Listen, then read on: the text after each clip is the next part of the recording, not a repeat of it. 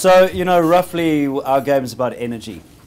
As you run your business, if you've got energy, you can grow, you can manage risk, you can even deal to the Australians. If you haven't got energy, you're fucked. Excuse my luck, but you are. This is the drama of an entrepreneur. If you haven't got energy, it's game over. So we specialize in the business of managing energy. How do you stay calm and focused when it's chaotic? How do you look after your body when you've got not even enough time to do the basic customer service stuff? How do you tune into your emotions, the stuff that really does help you grow and connect, which we'll talk about tonight, and how do you work with the mind and possibly the spirit? And I think that's a really important piece. I mean, business should be joyous, it should be fun. Why did you sign up for this game? To have a good time. How many business people really have a good time? You know, some are suffering out there. So that is, in a nutshell, our game. And I want to talk about the concept of empathy very, very quickly.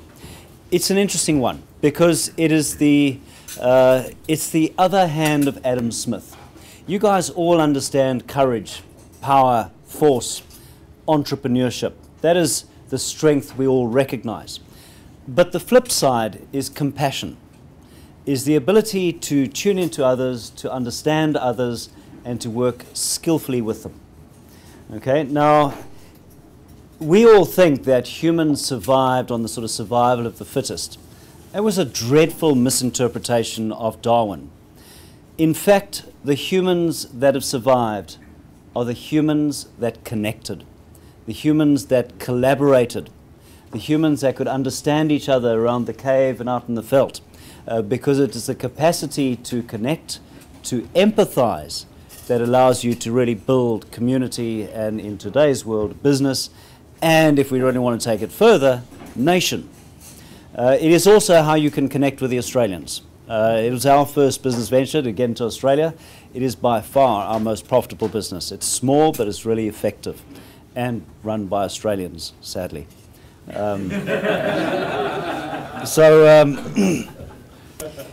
The other side of this empathy is it's something that is really one of the greatest news stories of our time. Violence levels in the world are dropping really fast. So despite what the media tells us, we are becoming better human beings. On the flip side, if we go around this room, a number of you will know or have children with Asperger's. Asperger's is a deficit of empathy. The poor young people who suffer from Asperger's cannot connect.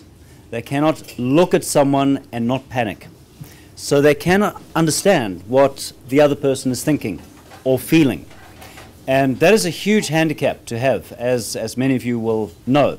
Now, Asperger's has increased 200-fold in the last 45 years. 200-fold. It's a huge, huge issue. And, you know, our generation didn't learn anything about empathy. We have no idea what even emotional intelligence is. So I want to give you just a very, very short sample of that. If you're going to get into this game, there are 4 things as a leader I think you can really concentrate on and get better at. And before even going to those 4 things, you better work out if you've even got a chance. Can you put your fingers out in front of you like this? So straight elbow, fingers back. Can you see how my ring finger is longer than my index finger? Straight elbows, pulled back hand. I want you to look at whether your ring finger is longer than your index finger. Okay, how many of you have a ring finger longer than your index finger? Yeah, so you guys don't really bother. You know, you may as well just have another drink. It's over your head. So it's an interesting one because depending on what was going on in your womb, did your mum have a lot of testosterone? Were you in there with a baby brother?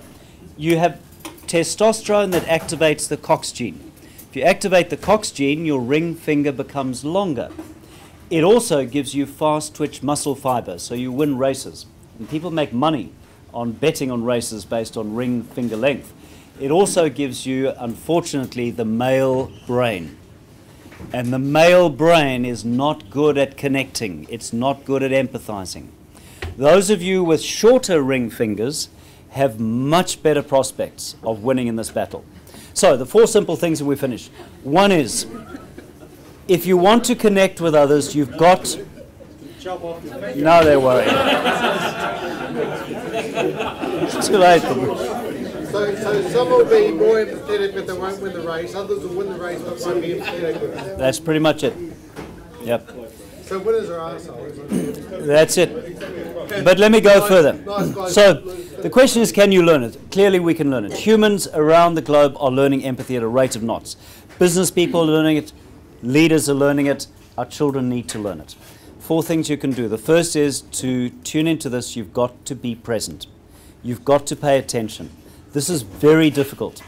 You know, when judges listen to parole cases, they give 70% of the people at 8.50 parole. Shortly after lunch, about 10%. They just fail to be present. Okay, so if you want to lead, you've really got to find the emotional energy to stay connected with people. Hour-long meetings are not always the best strategy. Maybe it's 20 minutes, very focused. And you may be listening, but you have to demonstrate to the other person that you're listening. And having your cell phone next to you bleeping is not going to demonstrate that. Second, you've got to learn these facial expressions. So you can sit in a room and you can pick the faces as they flash in 0.15 of a second. There are 412 different emotions. They flash in front of you 250,000 times a day. That is way more than you can learn from actions and from words. So if you can read these emotions, you're onto it. You know what someone is feeling, you know what they're thinking, you can predict how they're going to act. Thirdly, you want to be able to at least let them know. So if you see something, put it back in their court. Let them know. That's what I think I heard you say. Am I correct? And fourthly, and it's interesting in our business, is should we really be interested in the whole person? Most of this work says, yes, we should. So taking a little time to get to know the people in your business well. What are their kids doing? You know?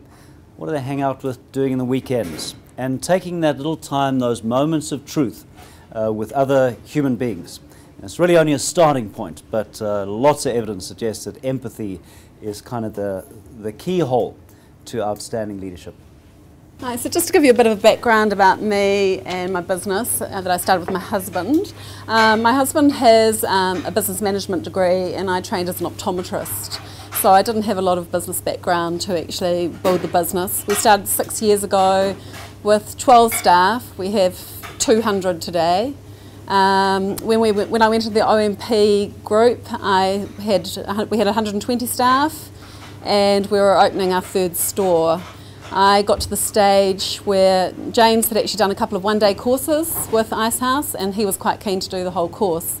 And we were just about to open this next store and one morning I just crawled under the table and I just said I was spiralling down and I was not in control anymore. And James said, you need to ring Mike Stokes today, you're not coming to work till you ring Mike. And so that day I enrolled for Icehouse. At the same time my general manager did a 4-page email to me saying where we were all not coping. And we started to put things, I didn't get onto Icehouse for about 2 months, I think it was before that it started, and we started to put systems into place. But for me, Icehouse has been life-changing. And even today I had someone from Icehouse that was in my group who's actually doing some work for Icehouse at the moment, and he wanted the good, the bad and the ugly of Icehouse. Warts and all, I think he came to me about, and I said, well, there weren't really many warts for me in Icehouse. Every single lecturer that came on board offered one thing, and it only has to be one thing that you can take back to your business that can help your business grow, and everything has something significant that's there. The facilitators are controlling, like you say, in these sort of businesses. You've got a lot of entrepreneurs, I'm very much a go-getter type person. And I had never really sat down and listened to the staff. I wanted to do things all the time, and within a day they were saying, there you are Janine, you're walking out here, and all my staff were behind me as I was trying to put things into place, but not really setting back and putting really good systems into place. So I think, there's a number of things I got out of Icehouse, but to back up Sven as an owner-manager, you know, we are doers and we tend to not be aware of a lot of other things that are going on. Detecting verbal cues was really, really important for me. to gain respect from a lot of my staff, I was so busy saying we need to do this, we need to do that, we need to do this, I've got this coming in, and I'd just pass things on and I was on to the next thing, to actually acknowledge their perspective. And it was really interesting as I stepped back and started to empower my staff, pass things on to them, listen to what they had to say. I had this whole management team that was waiting to take positions within our company, and not one of them have left us and moved on to another company, and they've all grown, taking on the challenges and really, really enjoying the growth that we've got as a company. We've had 65% growth a year since we started. Since I've done Icehouse, our turnover only finished this time last year, I think our graduation was, and we've doubled our turnover since then. So it's a really lovely, exciting story. We've opened up Hamilton, and it hasn't been a success.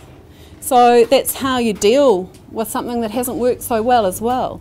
And through Icehouse and the things that I've learned and being able to implement from that, we've been able to make changes to that store to help it work better and to work through scenarios to change what's happening there. So it's for me, I've really picked up the empathy side with my staff. I've become a lot more reflective. I've listened to what they've got to say, what they've got to offer, what the people from Icehouse have offered. And we've had huge progress within our company.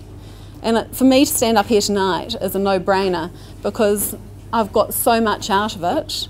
To give back, I will give back my time, any time, to Icehouse. It's just a phenomenal experience.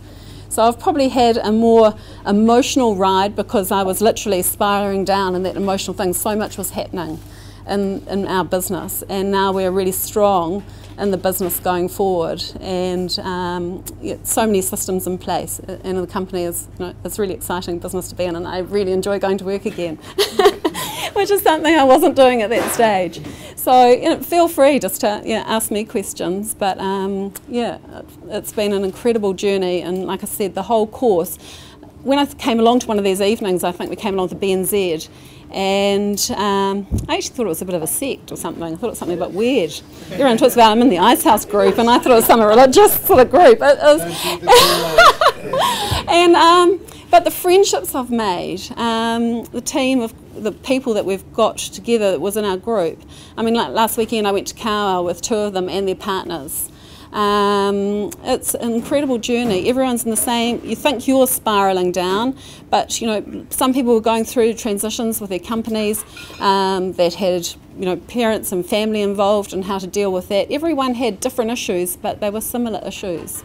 And it's an incredible journey, and I would totally recommend it. I think, and the only thing I said today, my warts and all, people think it's expensive, but you do pay it back very, very quickly. And I'm sure there's a lot of small to medium enterprises.